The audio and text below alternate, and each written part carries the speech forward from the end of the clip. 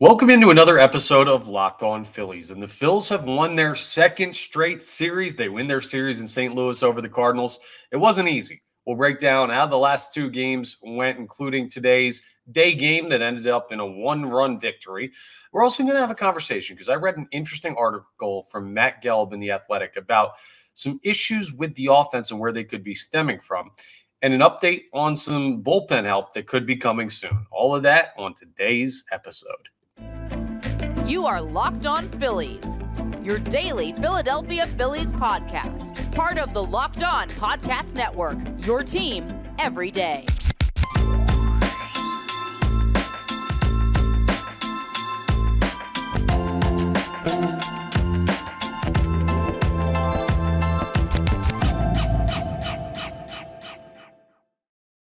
Yes, this is Locked On Phillies. I'm Connor Thomas, your host. Thank you so much for checking us out. We're part of the Locked On Podcast Network, your team every day.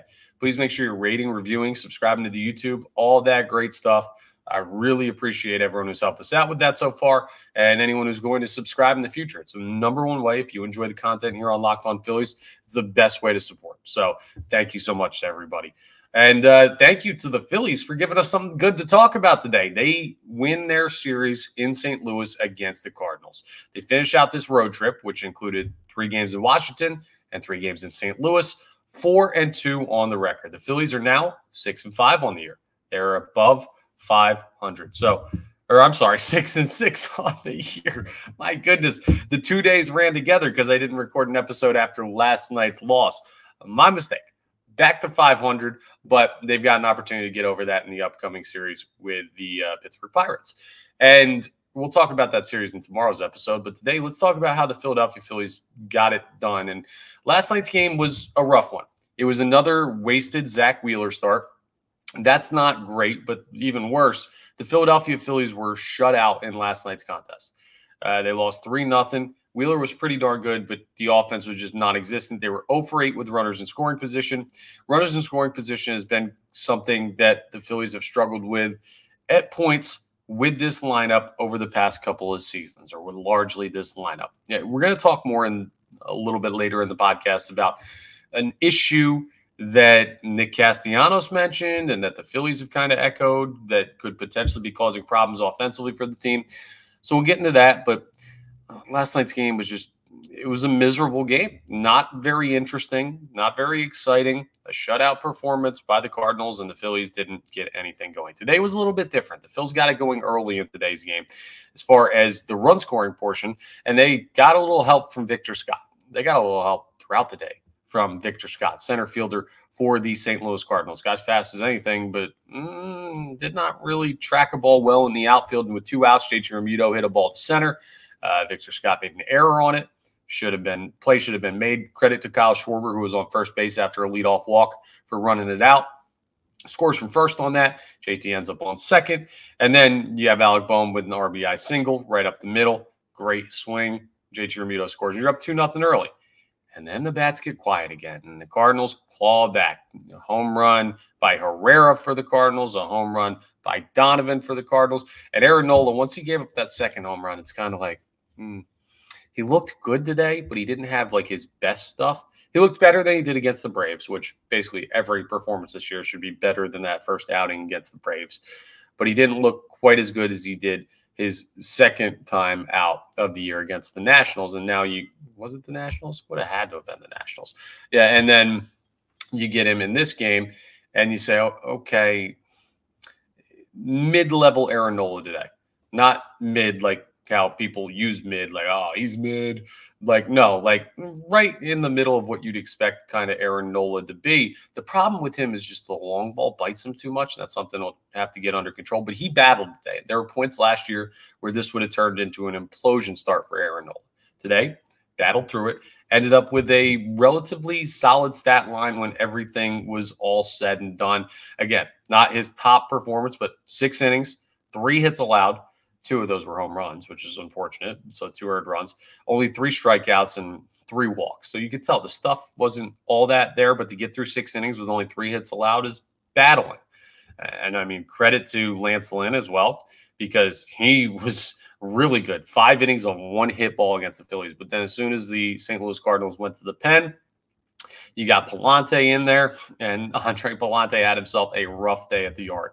He immediately gave up 3 hits, 2 earned runs without recording an out, throw a walk on there, put them into trouble. That put the Phillies back up 4-2, a lead that would hold for the rest of the game in spite of a late run given up by the Philadelphia Phillies bullpens. You look at it, and Gregory Soto wasn't good. They talked about it on the broadcast. I think it was Ruben Amaro who brought it up, saying that Gregory Soto, when he gets on the mound and gets guys 2 strikes on him, he kind of looks like he's trying to strike him out rather than just pitching ahead and not hunting the strikeout and maybe getting some contact, and he's almost overthrowing at points. So that's something to keep an eye on. But Seranthony Dominguez worked a third of an inning without giving up a run.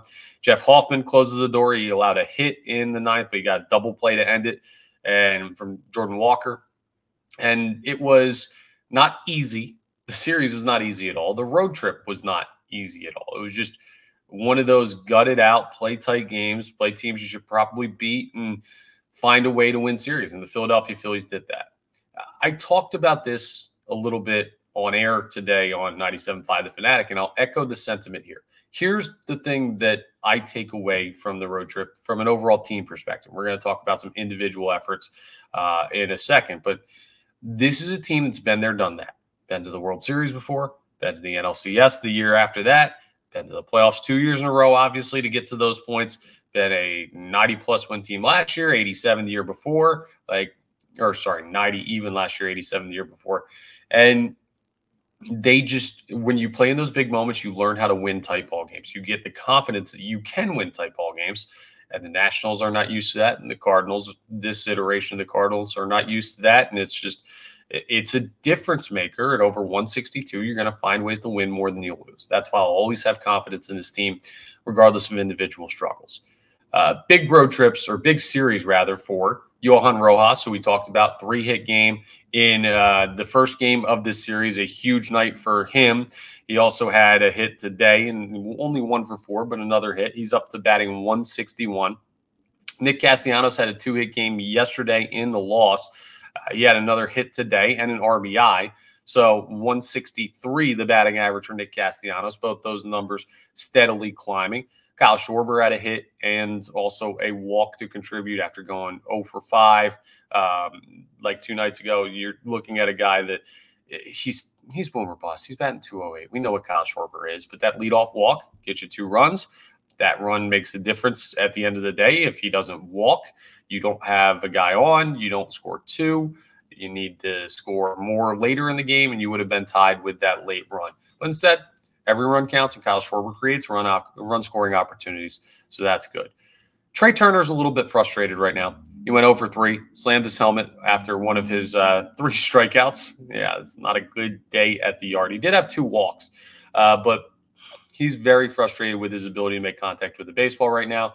And Nick Castellanos seems to be a little bit there as well. But that's going to happen early on in the season.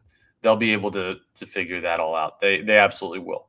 The MVP of the series for me, this might seem like a kind of understated storyline. I could say Rojas for having 3 hits, but dog, I've been telling you guys, Brandon Marsh is a really good baseball player. He just is. He's a solid defender. I think above average, but even if I'm conceding that sometimes he doesn't take the best routes to the balls, he's at least an average defensive outfielder. I believe he's an above average outfielder, but that's my personal opinion. But there's no denying this dude is on a tear right now. He is like on an all-star level production through the first 11 or 12 games of the season. Not a math guy. I can't add 6 and 6 apparently.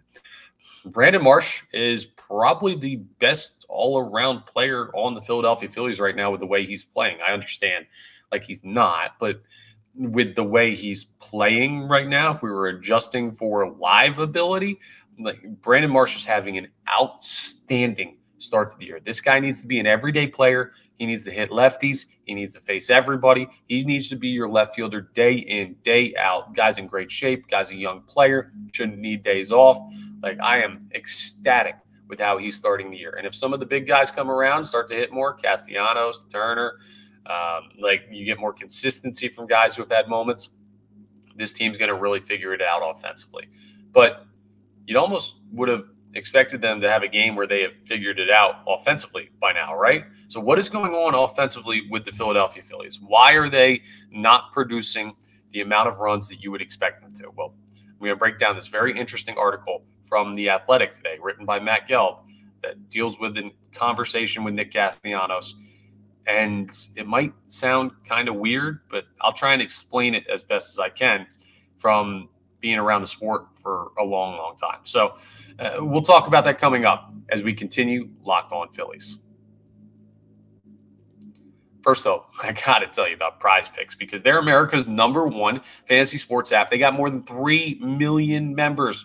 It's the easiest and most exciting way to get in on the action while you watch your favorite sports and players. You just pick more or less on 2 or more player stats and watch the winnings roll in. Now, normally I would tell you about Phillies players that I like in the next game, but tomorrow we're looking at a little bit of rain in the forecast for Philadelphia as the Phillies return home to start their series with the Pirates, so they might not play game 1. So I'm going to talk about some basketball stuff. There's a big game tonight as the Milwaukee Bucks, without Giannis, calf injury last night, go ahead and they're going to play the Orlando Magic. You know who I'd be looking at? Dame Lillard. Who steps up when Giannis goes down? Dame Lillard is that guy. So look at Dame Lillard's points and then add somebody else on there. That's how I would do it. I mean, Prize Picks has something for every sports fan, from baseball and basketball to even League of Legends and everything in between. So go ahead and check it out, and we'll even cut you a deal, all right? How about that? I wouldn't be doing an ad read for them if we weren't cutting you a deal.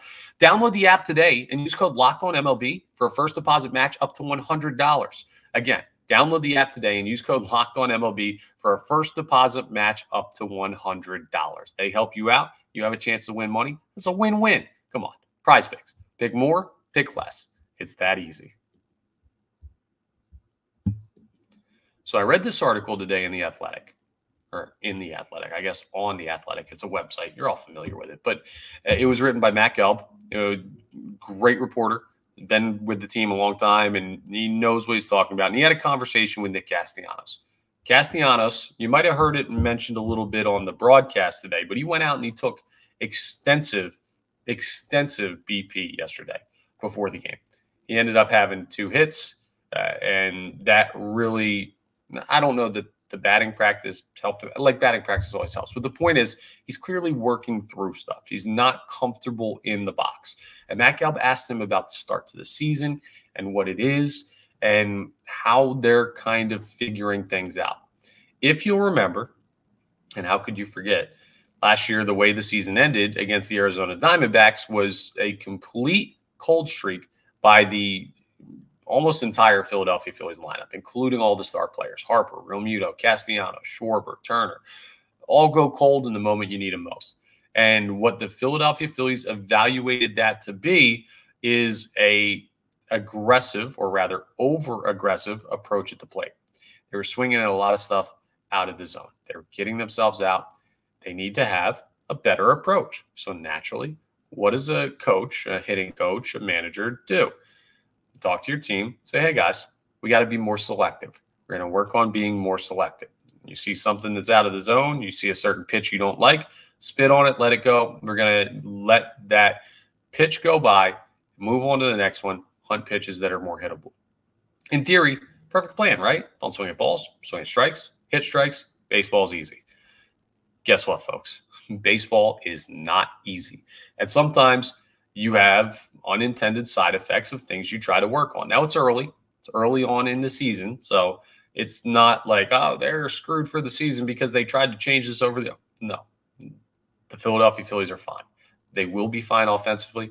They're going to work this out. But what Nick Castellanos attributes it to, and what players on the team attribute it to, because they converse amongst themselves, and you hear this stuff from them, and reporters get a chance to talk to them about it. The trying to be less aggressive in the approach, trying to be more selective, has led to a little bit of tightening up, right? You think, so the way they teach you to hit is you have to think yes, yes, yes, no, as the ball approaches the plate, right? You want to be thinking about attacking the baseball until you see that it's a ball, because you're always prepared to swing. What happens when you're no, no, no, yes, is you're going to get caught off guard by a lot of stuff. You want to be on the front foot, not like literally on the front foot, but you want to be aggressive enough and always thinking, hey, I'm going to attack this until I'm shown by where the pitch is located that I don't have to. When you start talking about being more selective, you take guys out of their natural mindset of being aggressive. And for Nick Castellanos, who's always been a free swinger, for Bryce Harper, who's been a free swinger, for guys like that like to attack baseballs in the zone, sometimes now you're not being as aggressive with your swings in the zone. You're trying to be more selective. The swings are not as intentional to balls in the zone, and you're taking away some of that power. That hurts you with runners in scoring position because you're trying to be more selective in bigger spots. It hurts you with power numbers because you're not taking as powerful of swings at balls in the zone because you're thinking too much about being selective. And that's kind of what Castellanos talked about, is that this is an unintended consequence of trying to be more selective. And Castellanos has been more selective this year. Believe it or not, by his early numbers, he has been more selective than he had been the past couple of years with the Philadelphia Phillies. But he's not being a better hitter because he's thinking too much about that. So there is a middle ground somewhere. How do you find it? Who knows? Like, I don't know. They don't know. Nobody knows. If you could find it, you'd be the greatest baseball. You'd be Tony Gwynn. You'd be like Ken Griffey Jr. You'd be an all-time great baseball player. There's very few that can consistently find that middle ground of don't swing out of the zone, still be able to hit consistently, still be able to have a little bit of pop. Some people, a lot of pop. And that takes time. It takes tinkering with the approach. It takes tinkering with the mental cues that you use to get yourself ready. But if you look at this and you say, why is the Phillies offense not producing? It seems that they may have overcorrected for a small sample size. Because last year, the Phillies had a really solid regular season offense. They were tearing the cover off the ball earlier on in the postseason. Then that Diamondback series left a sour taste in their mouth, and you always amplify the way that your season ends. Realistically, though, it was only 7, and it wasn't even a full 7 because they hit the cover off the ball in the first couple games. So let's call it 5. It was 5 games of what? 162, and 2 against the Marlins, so 164, then what? 4 against the Braves, so 168, and then 7 on top of that. So 175 games, and you're taking a 5-game sample size and you're changing your approach entirely on that. That's not always great business. And for the Phillies, they might have to reevaluate that. But baseball is a long season. They've played 12 games of 162. There's plenty more to go, 150 games to be exact, which, like, that's an insane amount still to play. There's plenty of time for them to figure it out. It's just a very interesting theory as to why you haven't seen the pop from the Phillies offense so far. It has nothing to do with the weather. It has nothing to do with hitting season. And it has a lot, I believe it, to do with the approach that they're trying to institute with some of these guys. Sometimes you just got to let guys have their flaws and understand their strengths outweigh them. Sometimes you do have flaws that you need to try and fix. And this may have been one of those times where you should have left a lot of the stuff alone with these guys. But we'll see how it plays out. Bottom line, the Philadelphia Phillies are going to keep winning. They're going to be a good baseball team. I'm not worried about it. A 4-2 road trip is really good. And you started off with 2 losses to the Atlanta Braves. So, like, that's a really darn good team. I'm confident they're going to be where they need to be, both offensive, and the pitching has been outstanding to help them out, right? So that's a good thing as well. I'm not worried about it, but it's just more of an explanation of why you could be seeing this downturn that we are seeing, right? So something to keep in mind next time you watch a game. Look at that. Look at the way they attack pitches in the zone and see if it feels like a violent attack on the baseball or more I'm trying to be more selective, so I'm just going to try and hit this because it surprised me it's in the zone. And we'll keep an eye on that as the season continues. But coming up, some help for the bullpen, which you could always use more help in the bullpen, could be coming as early as this weekend. I'll give you an update on one Orion Kerkering as we wrap up today's episode.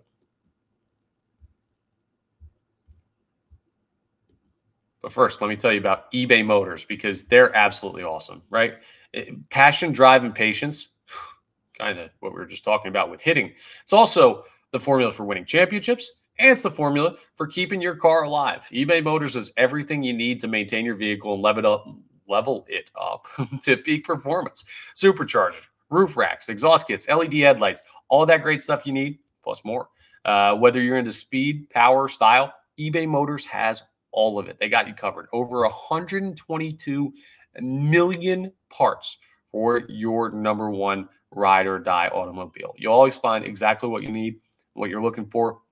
They're the best. And with eBay Guaranteed Fit, see, even better part, your part is guaranteed to fit your ride every time or your money back. Isn't that a great deal? Because with eBay Motors, you're burning rubber, not cash. With all the parts you need at the prices you want, it's easy to make your car the MVP and bring home huge wins.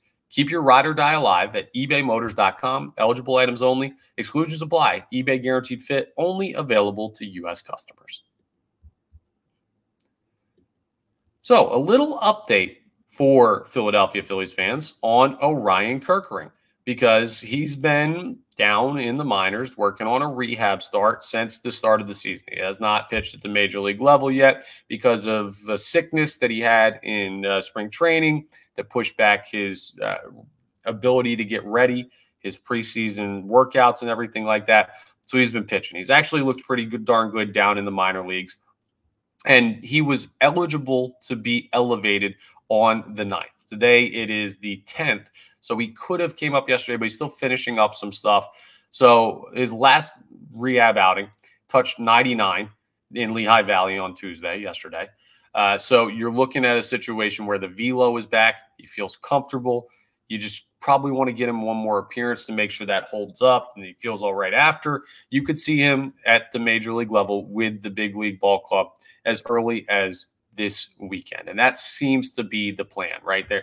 This is one of those instances where it's reporting without reporting. Everyone seems to have this weekend as a time frame and say he should be up this weekend. That normally means he will be up this weekend. Barring like a major setback or something, which is not expected, you should see Orion Kerkering. And what that means is now you don't have to worry about going to, like, Junior Marte's been fine. Jeff Hoffman got the save today after blowing one earlier in this series. Like, they have talented arms, but you want to have more of those guys. And Ricardo Pinto made a really good start after showing up in a car mid-game, or a really good appearance after showing up in a car mid-game earlier in the year. Orion Kerkering has better stuff and a higher ceiling, and it adds another weapon to the pen that you really trust that has big game experience from last year. So the Phillies bullpen will be better with Orion Kerkering than they are without Orion Kerkering, and I already think the pitching in general has been pretty darn good for the Phillies, both starter and pen-wise this year. So that'll be an added benefit. You'll get to see where he slots in. You might see guys move around in roles because there was an idea where Orion Kerkering was going to fit in, and you need somebody to fill those spots while he was coming back from injury. And now you have that. As far as Taijuan Walker's concerned, still a little bit further away. I mean, it was his first rehab start was scheduled for tomorrow, but it was moved from Lehigh Valley to Clearwater because of rain, and they didn't want to see his rain knock the start, I should say. And they want to get him, according to this reporting from, by the way, using Phillies Nation, great work by some folks over there, Destiny Legardo. They want to get him up to 100 pitches before activating him off the injured list through 46 pitches in a live batting practice session on this past Saturday. So a ways to go still for Taijuan Walker. We'll keep you updated on that, but some help coming. The Phils winning ball games, and a series with the Pirates starts tomorrow. In tomorrow's episode, we'll preview that series. We also have more weather, so we'll see if the game's actually played. There's a chance that tomorrow's game isn't played due to rain in the forecast here in Philadelphia, so we'll keep you updated on that. April showers, you know what they say. But bottom line, I feel like I've said bottom line like 4 times. Bottom line, the Philadelphia Phillies are winning. They won 4 games out of 6 on the road trip, and they seem to be building a little bit of momentum to put together a stretch early on in the season that could really help them be in contention later in the season. So a good end to the series with the Cardinals. 2 straight series victories. Now you go for 3 straight. If you win series, you're going to be a darn good baseball team. That's the key to the marathon that is a 162-game regular season. That's all for today's episode. Thank you so much for checking us out. Please make sure, again, you're rating, reviewing, subscribing to the YouTube, all that great stuff. We're part of the Locked On Podcast Network, your team every day. And I will talk to you tomorrow to hopefully preview a game tomorrow, but even if it gets rained out, we'll be talking about the Pittsburgh Pirates series to come and a lot more on the Phillies in our next episode. I'll talk to you then.